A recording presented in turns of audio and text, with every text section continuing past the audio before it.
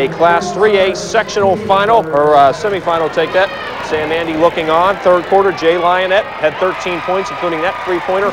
Brooke up by 4. Here's Park. Bradkowski, Sean Thomas. Nice passing to Ray Goodwin, gets the lay-in, and we're all tied up. Later in the third, Brooke going inside to the big fella, Chris Baldoff. 20 points to lead everybody, and a little body there. That tied it up at tied at 44 after 3. Fourth quarter, Keyshawn Creighton to Bradkowski, back to Creighton.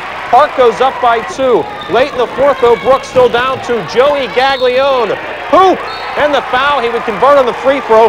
Brooke is up by 1, but here's Park coming back.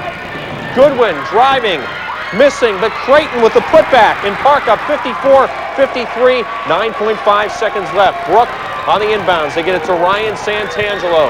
Santangelo working on Bradkowski, puts it up and hits.